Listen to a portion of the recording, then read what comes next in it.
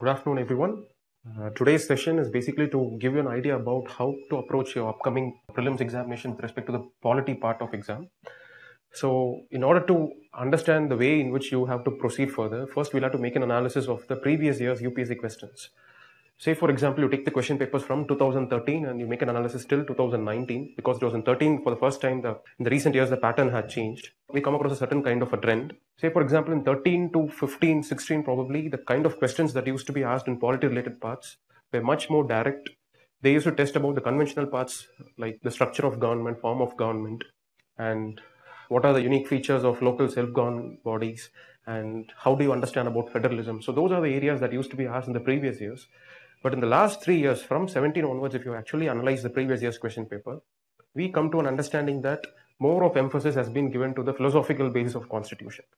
Say, for example, in 17, 18, and 19, every year there are at least 2 questions about the various, just about the definitions in preamble. What is equality? What is your understanding of liberty? So how do you actually understand justice? So these are the areas which UPSC seems to be much more fascinated about in asking questions. So how do you actually prepare for these topics? Because these are the areas which you would not be actually preparing well when you just read from Laxmikanth alone. So your standard textbook Laxmikanth is very good when it comes to revising and understanding about all possible areas where questions can be asked in every other area of polity other than the first. If I have to be more precise, I would say that when it comes to understanding about the concepts behind the making of constitution, you don't find enough of material in Laxmikanth. So there are only 2 other books which you'll have to refer for this. It's just your gold standard books, your NCERTs, your 11th standard and 12th standard NCERTs. Just 2 books. One is about the political theory. The other one is Indian Constitution at Work. Just with these 2 books, you can actually master your entire concepts behind the understanding of what is actually contained in the topic of polity. So, say for an understanding, let's take Article 14 of the Constitution. Article 14 prevents any kind of inequality. But when you start looking at the way the other articles in Part 3, the Fundamental Rights chapter, what about the other articles in Part 3? So Article 15, 16, 17, so those all other articles have been created with a specific purpose in mind. The purpose is basically to take care of the specific disadvantages of scheduled caste and scheduled tribe communities. It's because the constitution makers had understood about the innumerable sufferings which these sections of the society have undergone over centuries. So that's why certain safeguards have been provided for these vulnerable sections in various parts of the constitutions, especially when you read from Article 330 to 338. So there are n number of provisions which has been created to give these sections a push when compared to the other sections of the population. So same is the concept behind justice.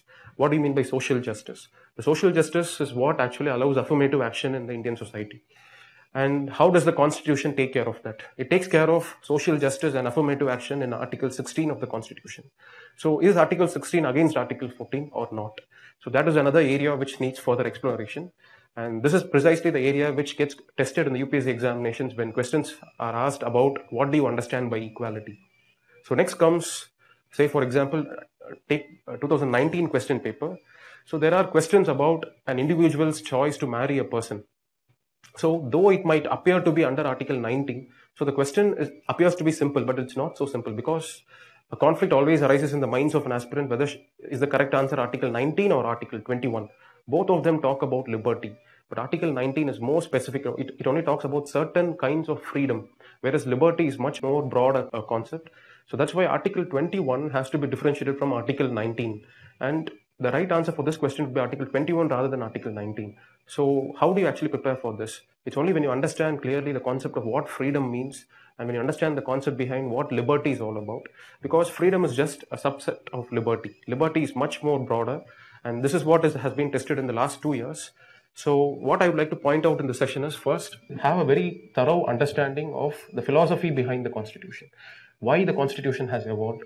And it's only by doing that, probably you'll be preparing for 2 or 3 questions in the upcoming year as well. So this is one point that I would like to share with you regarding what area of the Constitution you need to have a more philosophical and theoretical understanding about. So first is with respect to your chapter on fundamental rights.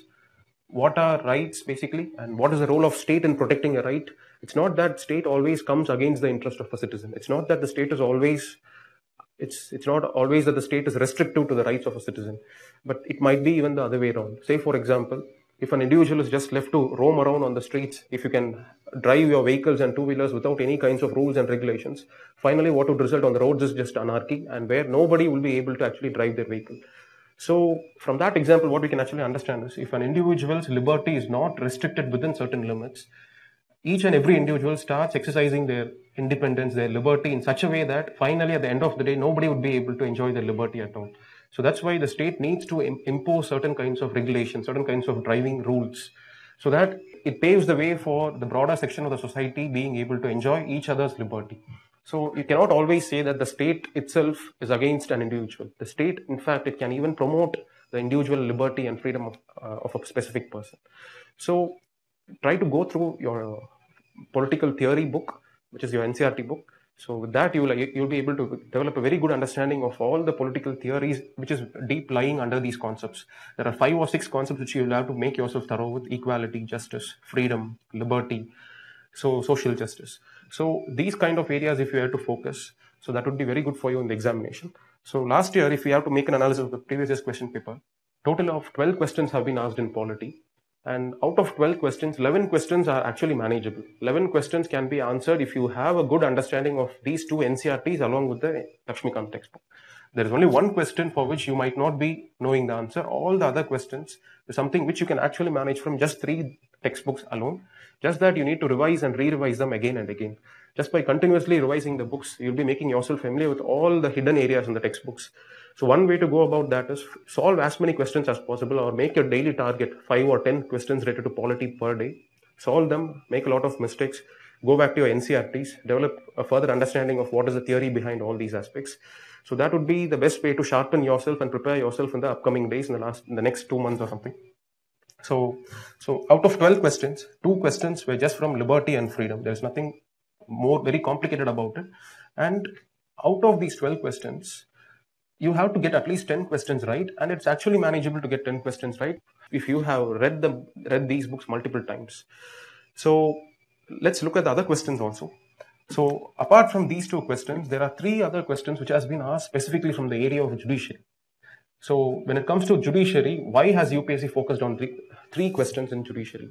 One of the question that was about the jurisdiction of high courts.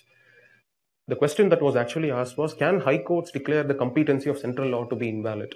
So the reason why it was asked is to test whether a student actually understands that in India we have something called as an integrated judiciary, and because unlike the legislature and executive, which is divided between the central government and the state government, in judiciary we come across a unified structure. It's very integrated, so it's the same high courts and supreme courts which have the jurisdiction and the powers to check the validity of central law as well as state law. So is the student clear about it? So probably that would have been the reason why the UPSC would have asked that question first. The next question is about the jurisdictions of Supreme Court. We normally come across various jurisdictions: original jurisdiction, appellate jurisdiction, and writ jurisdiction. But last year, the question that was asked was from Article 142 of the Constitution. 142 of the Constitution talks about a very specific kind of a power in the hands of judiciary. It talks about the extraordinary power of Supreme Court so as to deliver complete justice. And Article 142, even if you would not have known about the exact provision of Article 142, if you are able to broadly understand from 125, 130 to 145, somewhere it's all about Supreme Court. It's about judiciary. If you can just relate that aspect in your mind, probably you'll be ending up eliminating all the other 3 options, and you could have gone for the right option. So it's a very intelligent mix of your memory, your knowledge, your right knowledge which you have gathered over a period of time, along with the skill of elimination, which actually matters in clearing this examination. So this is another kind of question which has been asked, another part of question paper. And we'll come to the third aspect of the question paper. So this is a part of UPSC question paper where a knowledge of history is also required so as to score marks. Say, for example, there were 2 questions asked last year. One of the question was with respect to 9th schedule. The other question was with respect to 39th constitutional amendment. So if I have to be very precise about the questions, one of the question was about when was 9th schedule introduced for the first time, and during whose prime ministership was 9th schedule introduced for the first time. So there were 4 choices which were given in that question. To get that answer right, either you should have memorized about 9th schedule, when was it introduced, it was introduced in the first constitutional amendment. All that is fine, but it's not possible to go and memorize each and every amendment which is there in the constitution. It does not make sense. It's not highly rewarding as well. So what you can actually do with these kind of questions is, you have to just make yourself very, very thorough with the evolution of basic structure. basic structure is actually what led to what you can say as the principle, as the reinforcement of principle of separation of powers. Because though we had adopted a model which is similar to the British parliamentary setup, the way the institutions function is almost, it's designed on the US Constitution, similar lines. So though in the earlier days there were certain symptoms of parliamentary sovereignty, parliamentary supremacy in India as well, but by 1970s, with the Keshwananda Bharati's case verdict, it was clearly established that it's based on the principle of division of powers the Indian institutions function. So it is that landmark judgment, Keshwananda Bharati's case, which actually settled the equations between executive, legislature and judiciary. So if that was the case, how did basic structure evolve? What led to the change in the thought process of judiciary itself? Say, for example, the first case, Shankar IAS vs. Union of India, that was very, very different. The court had a very different outcome from what had been delivered in Keshwananda Bharati's judgment. So how did it actually happen?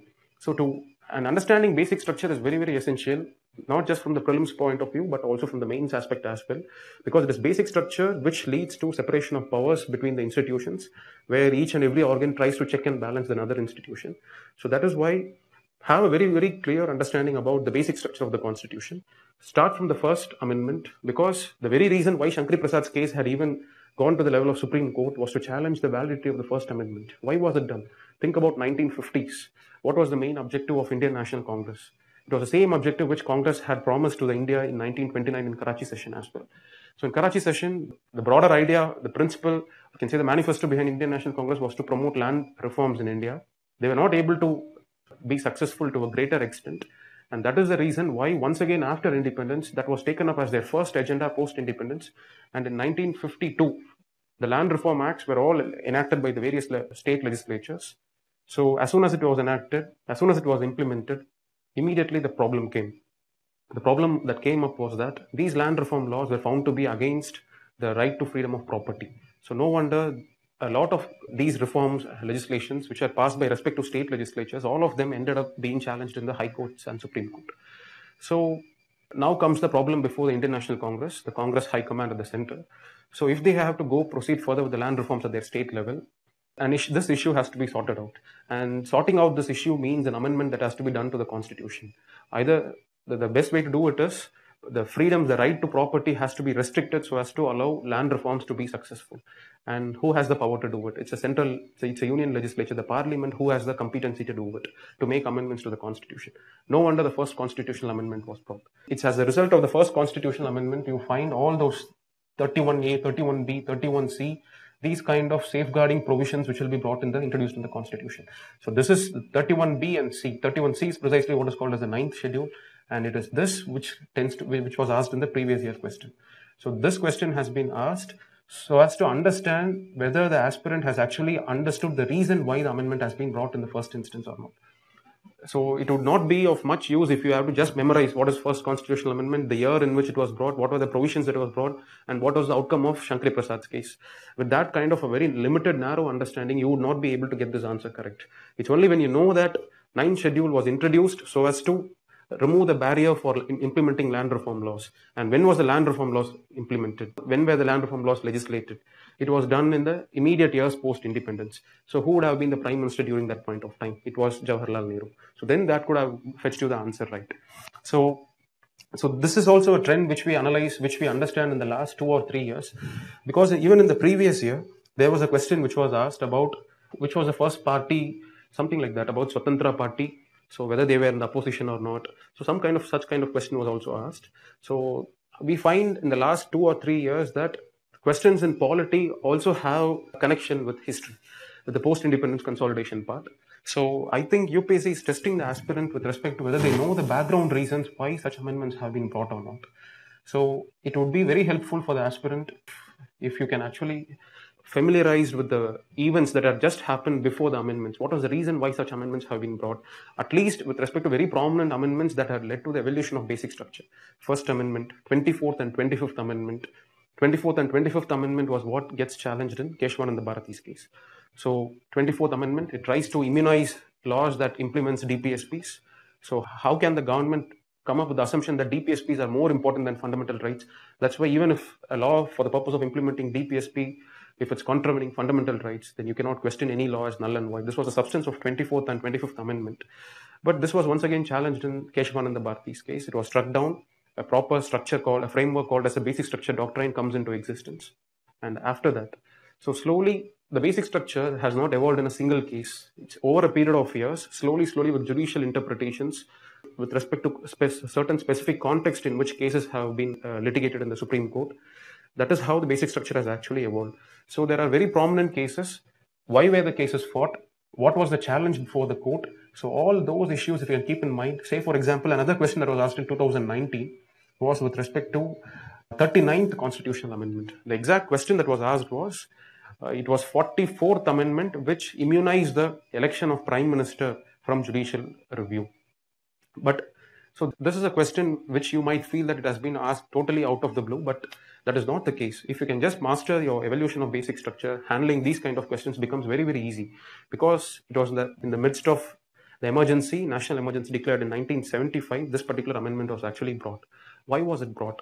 Because of Allahabad verdict, Allahabad High Court verdict, which actually nullified the election of Indira Gandhi. So she went on a challenge to Supreme Court, and while the case was pending in Supreme Court, this particular constitutional amendment was brought in via 39th Constitutional Amendment Act. So what was the substance of 39th Constitutional Amendment Act? It tried to give absolute protection to 4 different offices: President, Vice President, and Prime Minister and Speaker. So any disputes regarding these elections cannot be taken to the judiciary at all.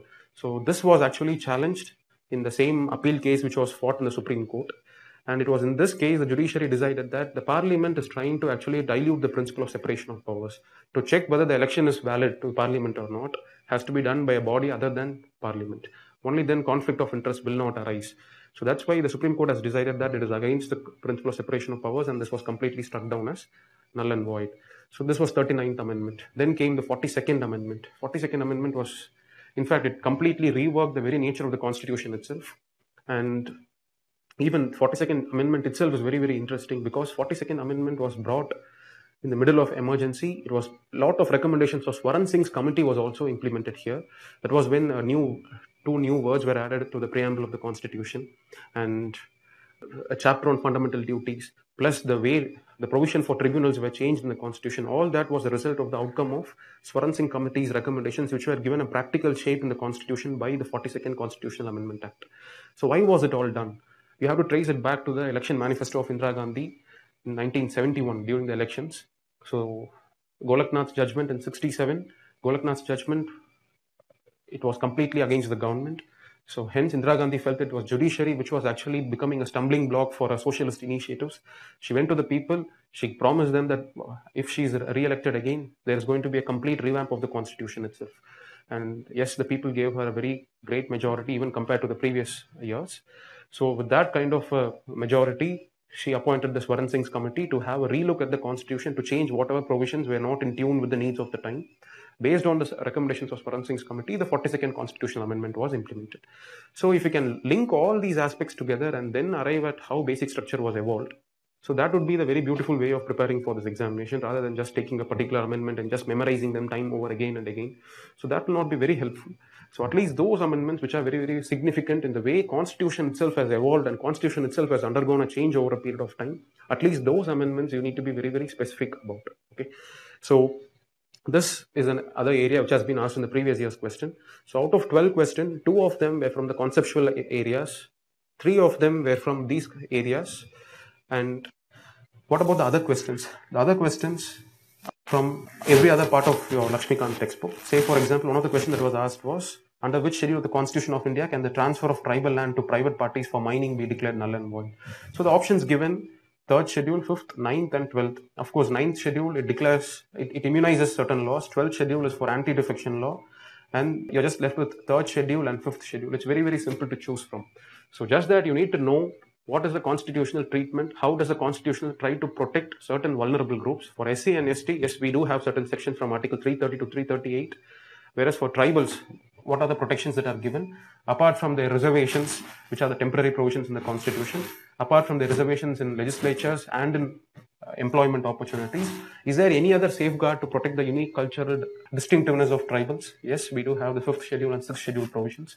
So just by keeping in mind when you go through these chapters that this particular provision in the Constitution has been brought out with a specific intent in mind, if you're able to keep that intact in your mind when you go through your books, I'm sure you'll be able to manage all the other questions also. So out of 12 questions, 11 questions are directly from the textbooks. You have no other excuse for not knowing them, because the competition is such that the serious aspirants will all be very, very clear about these questions. And the other question alone, yes, you do have a flexibility, because that was a question which was asked, I'm sure which nobody would be knowing the answer for that. Maybe by intelligent deduction, a few of the aspirants might have got it right, but that's okay. The question was with respect to the state legislatures. If there is no rule in a particular matter, should the state legislature follow the Lok Sabha rule or not? That was the question. So there is no harm in not knowing answer for this question, but for all the other 11 questions, I'm sure you have to be very, very well prepared. And when you prepare, always keep in mind the broader aspects of polity, the broader aspects of how history has shaped polity, starting from 1919 Act. So the way dual legislatures have evolved, the way federalism has evolved as a result of Government of India Act 1935. Why did the Britishers go for a federal model for India, even though federalism was a concept which was completely alien to them? Even in Britain, they don't have a concept of division of powers and functions. But in India, they had gone for a federal setup. What can be the possible reason for that? Think about those broader, bigger concepts of polity. That is what will actually make the reading of polity also more interesting. And I think this is what I have to share with you for the upcoming prelims. And keep practicing a lot of tests, make mistakes, immediately go to NCERTs, revise and make yourself confident with respect to the concepts. And it is just by repetition again and again for the next 2 months, by solving questions, going back to books, finding out the mistakes, rectifying them, strengthening yourself with the weaker areas. That's the only way how you can actually end up getting very good marks in the examination. Thank you. All the best.